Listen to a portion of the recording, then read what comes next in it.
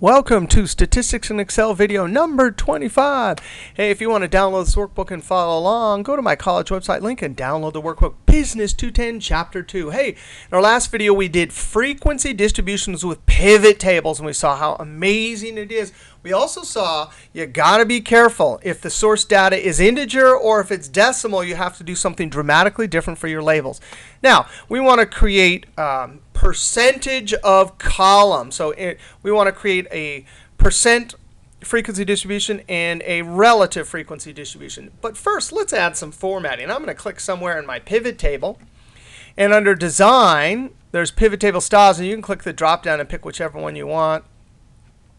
I'll pick one like this maybe, a nice simple one. There we go. And then I'll click here and go up to the same one. Let's see if I can find the same one again. There it is. Now, our pivot tables will do a percentage frequency distribution for our sales. Remember, percentage frequency distributions are good for when you're writing reports or articles and you're talking about percents. And then we'll do a relative frequency distribution, which is proportions, which are good for calculating and things like that.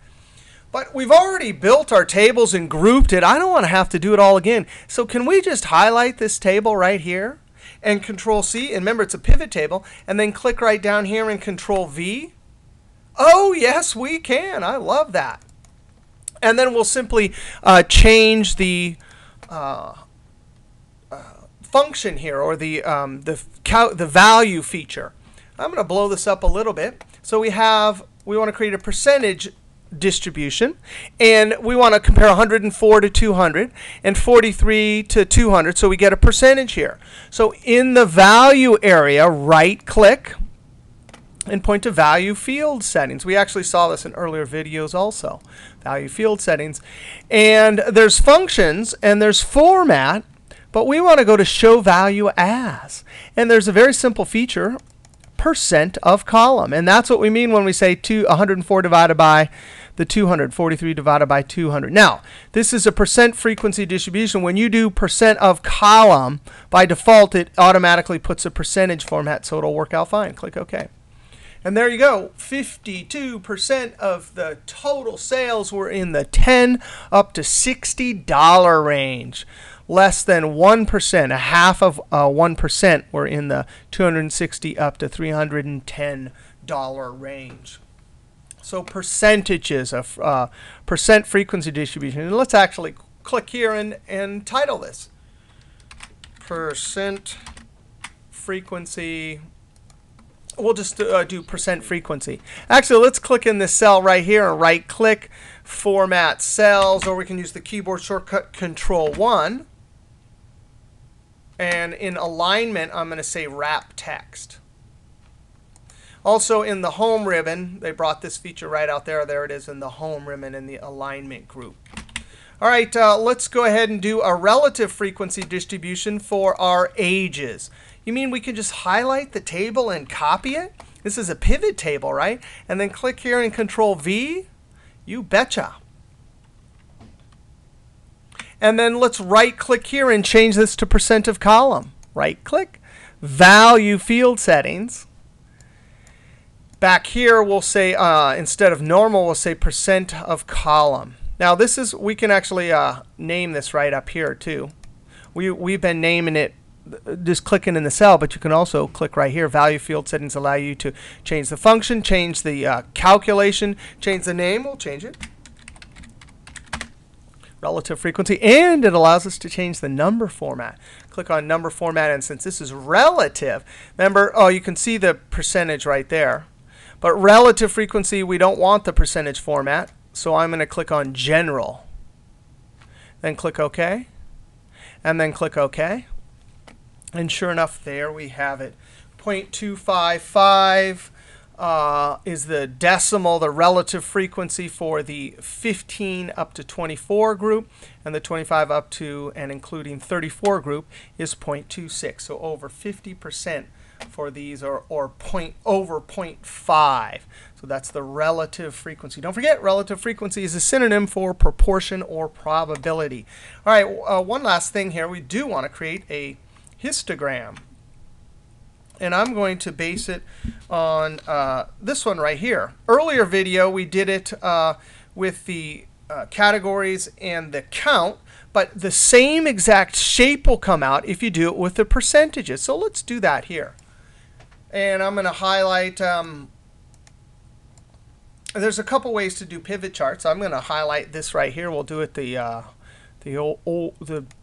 regular chart way. I have my labels here, and labels always come in the first column for charts, and then the numbers that are going to go along the vertical axis here in the labels. Go up to Insert, Charts, and we want a column chart. And we're going to pick the first one here.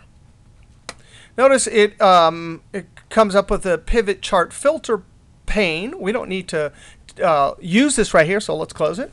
And we got to do a few things to make this a histogram. What's the first thing? What's the obvious thing? Histograms cannot have spaces because you have to indicate visually that this whole class, the edge of it comes up against this class. So that's why you have to click on the columns, Control 1. Control 1 brings up in cells, it's format cells. In charts, it's the chart elements. And we want to say gap width. There. Now I want to go to Fill, and look at this. I want to say Vary Colors by Point. Ooh, that'll be cool. You can already see what it's doing there. And then I want to click Border Color, and I want to say Solid Line, and click the drop down there, and let's click black, and a nice black, dark black. Click Close. All right, that's already looking better. Right-click the columns, make sure that they're all highlighted, and let's say Add Data Labels. You can hardly see that down there, so I'm going to right-click, Add Data Labels. Boop. And sure enough, at the top, oh, those are the percentages. We don't need this right here because we have our labels down here. So click on that, and what's the keyboard shortcut for delete? Yeah, delete. We have our labels here, but let's be proper and label this sales in dollars. So we have to go up to Layout, Labels, Axis, Titles, and we're going to say Horizontal and Title below. Now a great trick for labels is once you have the label highlighted, hit F2. Notice that the cursor jumps up to the formula bar, and then type equals. And we want to see if we can. That didn't work. Click back up here again. Hit F2, and then type the equal sign. So the equal sign, and I want to click. Oh, that's the chart title. I was trying to get the. I clicked on the wrong one. Oh, here. Let's try this again. Oh, look at that yucky, ugly stuff there. Click F2 and get rid of all that. I'm going to hit Delete. And then equals. And now, since this wants to be the sales, we want that label, we can link it right to here. So click on that cell right there, and then enter. That's linked. If you were to change that up there, it would update. Now let's go back to layout. Let's see if I can get this right this time. Labels, access, and we want vertical. And I'm going to say rotated. Immediately when it's highlighted, hit F2. That sends the cursor up to the formula bar. Type equals. And I'm going to scroll up and type percent frequency. Oh, and then enter. Oh, that is so cool. Now this total one, let's click in here. I'm going to Control A to highlight everything and just type this one out. Histogram of boomerang sales from sample of 200, and then enter. And then enter. So there's our histogram. We have our labels. We changed our labels in the pivot table using the replace feature. So our labels are linked up to there. We have the nice colors. We have the numbers at the top. And we can see that this has a skew in which direction? We talked about that in the last video. This one's to the right. It means there's a couple really big values pulling the average up, but most of the values are in a much lower category or class here. All right, that's a little bit about the histogram, the percent Pivot tables with the percent of column to create our percent frequency distribution, our relative frequency distribution based on the age, and a little bit of formatting. All right, we will see you next video.